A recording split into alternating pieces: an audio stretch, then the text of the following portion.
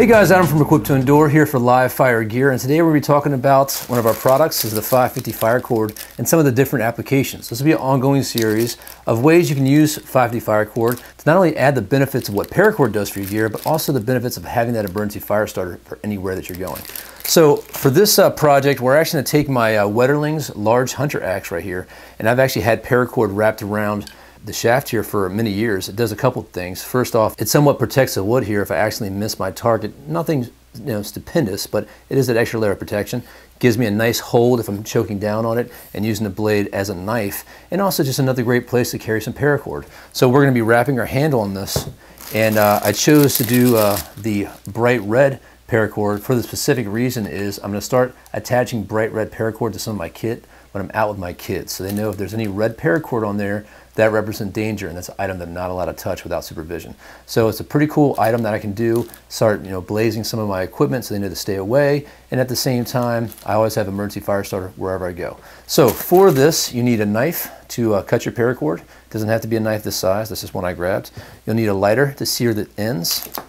You'll need a multi-tool or some kind of pliers. And for added bonus, we're going to try a new experiment. I'm actually throwing a fire steel in here, and we'll explain what we're going to do with that here in a few seconds. So we'll be right back. So the first thing, guys, is we're going to talk a little safety. We are working on an edged item. This axe is very sharp. It could stand to be a little sharper. But what we're going to do is we're going to take some of this Gorilla Tape, and we're going to put some tape over the blade, especially the edges. So while we're working this around, if we're not paying attention to the edge, we're not going to get hurt by it. So what I do with that is just throw that on there, and I'm going to push this here and then push that there. I try not to put as much tape as I can without going all the way back, so it's easier to remove. This sharp edge is protected, and once I'm done with the tape, take it off, put some WD-40 on, get all the stickiness off the edge. Is something that you don't want to leave on there for very long. So if this is a project that you're not going to start and complete within the 15-minute period it takes, do not leave your axe like this. Again, do not leave your axe like this. So the concept here is we're going to take our FireCord, go ahead and take it out of the package here. And for those of you guys who aren't familiar with it, it's normal 550 cord with the extra 8th strand, which is our fire starting FireCord strand. You take this out, you fluff it up a little bit, it catches a spark, it's waterproof, lasts forever, and it's always there. But the cool thing about it is this 550 cord still has the same properties as normal 550 cord. Can take the 550-pound test. It is a mil-spec grade cord. We have our 7 inner strands and of course our fire strand in our outer sheath. So even when you pull out this FireCord center in case you need to start a fire with it, you still have your cord to use. Alright, this project can be kind of a self-contained fire kit. So I have a larger diameter fire steel right now. This is kind of the only one I could find that could serve this purpose. I was thinking about throwing it right here when I wrap the axe handle. So not only is this always going to be there to take out, and I have a tinder, I have an ignition source, and I can use the axe in an emergency as a striker to this ferro rod. So now this is a new experiment, guys. I've never done anything like this before, especially with a thick fire steel like this. I chose a thick one because I thought that the fire steel itself is probably going to be absorbing a lot of shock and might break. So I wanted something that's big enough, even if it was broken, I could still use it to start a fire. So that was one idea, and we'll see how it works. It may work pretty well, or I may unwrap it. I didn't want to put it there because if I miss, I'm definitely going to break it. And I don't want to really put it here because that's going to cause some unnecessary torque as well. And I feel I'm right-handed, so if there's cord right there and I'm grabbing it like that, it's going to be more ergonomic to how my hand's going to hold the axe, because I do use this axe a lot in this position when I'm out in the field. So that's the one little extra that we're going to throw on there. So the wrap that we're going to use is going to be a simple wrap. We're going to start low and wrap high. The reason I'm going to do that is this is a more consistent thickness. The wrap of the handle is going to be nice and tight. As the handle moves up here, because of the inconsistent thickness here, as it changes, you tend to get a little froggy around here where the wrap wants to space out and everything. Another thing to be concerned about too is that paracord is dynamic. It's not static. It's going to stretch out a little bit. If there's temperature changes, it can expand and contract. So that might cause you to loosen up a little bit as well. But what we're going to do though is basically we're going to start a simple loop like this. So when we're done wrapping this all the way up, there'll be a loop that's exposed right here that we can put our end through So once that's there, we'll pull this other cord. This will cinch down on itself, and we'll show you this as we do it. And then your kit is set up. And then I have an axe where if I just grab this, not only do I have a cutting tool, but I also have rope, and I have a fire starting device all in one kit, which is pretty cool. All right, so right now we're going to start, and make sure you guys keep tabs on where your cord is. If you don't pay attention to it, it'll knot up on you with the quickness. I probably want the wrap to start right about here. I don't want the wrap to touch any of these areas. This part still needs to be smooth. You don't want to have your whole axe handle covered. The reason being is when you have your grip on this axe, you do want to loosen one hand so the axe head will kick a certain way when you're splitting. You don't want to have it really tight. This is made to be smooth in your hand like that. So the next thing we're going to do is we're going to find a good position for our fire steel. And I'm thinking a little bit higher, maybe be a little better. But you know what, the good thing about this, if it doesn't work out, we can always change it up there. I'm going to put a lot of extra up there just so when I start pulling this tight, we'll be pretty cool with that. All right, so there we go, and that's probably where I want it. So I'm going to start wrapping it here, and then once I'm ready to put that on there, I'll put that on there. So we're just going to grab this like so, and with the uncut piece, you guys see why that it's important that I covered that axe head up. All right, so that's going to look at our first loop. And the neater everything can be, the better. We're actually going to try to position the seam to the spine here when we start to get a little tighter. Right now it's nice and loose. So about 3 wraps into this, you can start to see how it's going to take form. We'll start pushing this back here a little bit. So right where I wanted to get it. Because remember, the cord itself is going to bulge a little bit. All right. The tighter, the better. So just take your time and slowly wrap this guy up.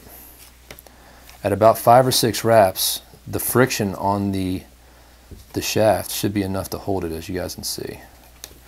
But we're going to really put some pressure on it now. All right, so this right here, guys, we're going to start to push this up a little bit. This is going to make it tighter. All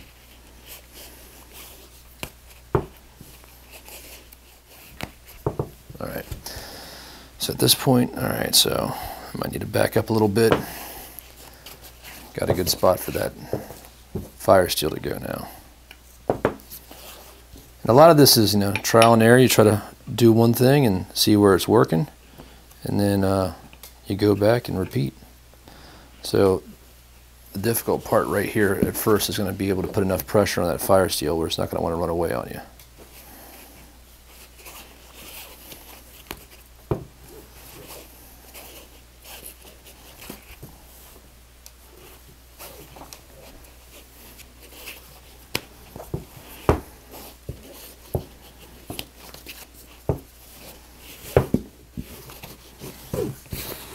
So sometimes you can't see me under the table, but I'm throwing the cord under my foot so I can keep some tension on this whenever I'm coming up here and cleaning up a little bit. You know what? I think that's going to be good.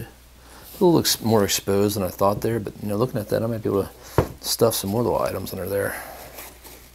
Now remember, guys, if you guys are out in the field and you're using this axe a lot, and that starts to be some issues with it unraveling or whatever, that's fine.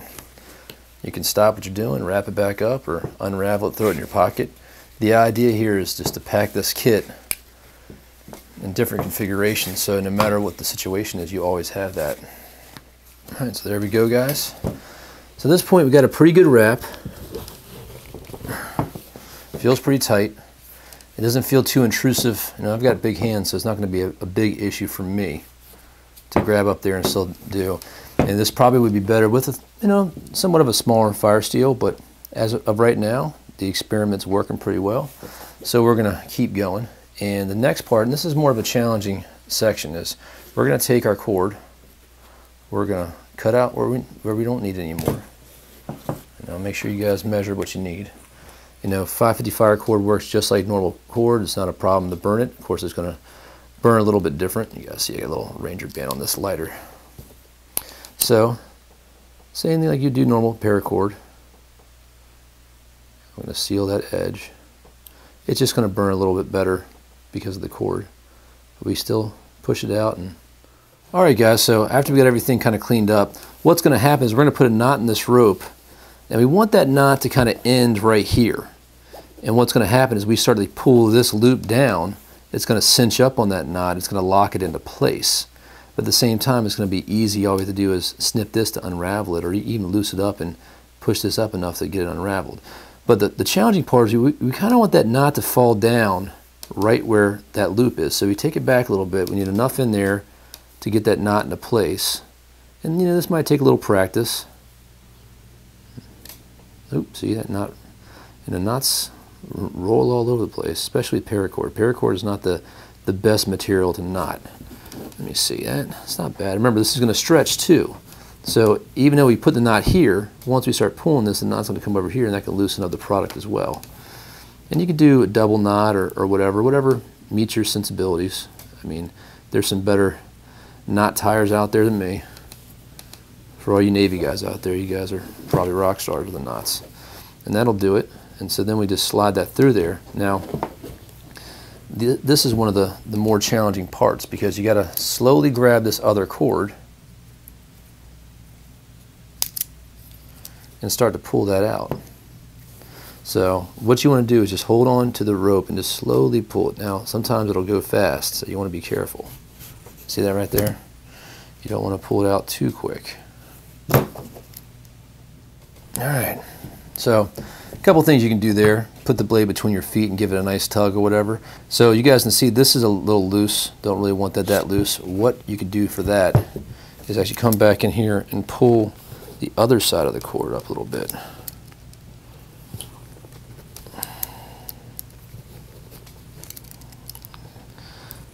So now I'm pulling the other side down here and getting that tight.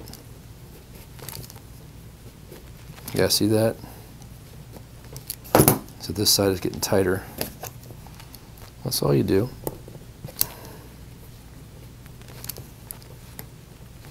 Come back in here. That's much tighter down there. Come back, make sure this is nice and tight. So you do have this one little anomaly there, but when you're working with wrapping on an inconsistent plane and you have an item in there like that, that's going to happen. But shoring up both sides is going to be important. So I'm just grabbing it, pulling a little bit. There we go. And then once I got that, I come back for this other side, pull that other piece back. And keep on working that until you get to a level where that feels pretty good. So at this point, you got a couple things that you can do. Of course, we can cut this right here and make that a little bit prettier. Some people like big old ugly knots there. I probably would have done a smaller knot. Just for the purposes of the video, I kind of want to show you guys what we're doing. All right, so we'll come in here just like normal paracord, light it a little bit, get it nice and melted. Remember, that stuff's like liquid napalm, guys, and I just press it with my lighter. That way it seals all the stuff around there. And the same thing down here. Make sure you get that to where you want it to be. Give a little bit extra. And the same thing. And don't worry, guys, the FireCord in here, it will burn like a candle, but you want to agitate that material. There's a FireCord lighting on fire, but it doesn't take nothing to push that out. And that cools off pretty fast.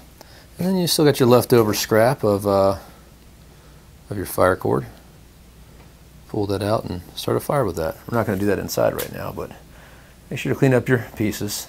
The wife doesn't like when I leave little fuzzy, inner cord clippings like this laying around. That's the way to get in trouble, guys. And then we have some FireCord left over. Probably, let me see.